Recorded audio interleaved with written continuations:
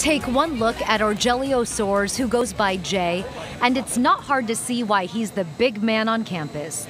But it hasn't always come so easy for him, moving around a lot as a child. Cape Verde, here of course, Congo, South Africa, and I visited my grandfather in France before. And you were born in? Ndala, Zambia. Speaking 4 languages, Creole, Portuguese, English, and some Spanish, made reading and writing confusing for him. I was always like looked at as like the kid that's not that smart. But the way he looks at it, always making a negative a positive, he saw that as him being able to have more instruction to become a better reader.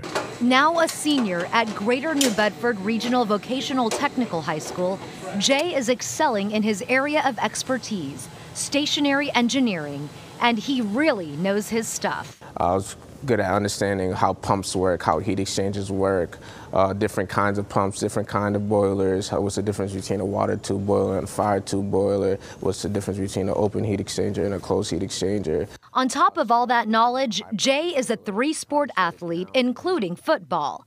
And just when you think he can't pile any more on his plate, he works 3 jobs too. Stay busy, because when you're not busy, bad things happen.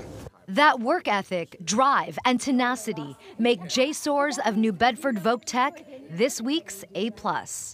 When he graduates, Jay will have his certification, and he's already been offered a job in his field.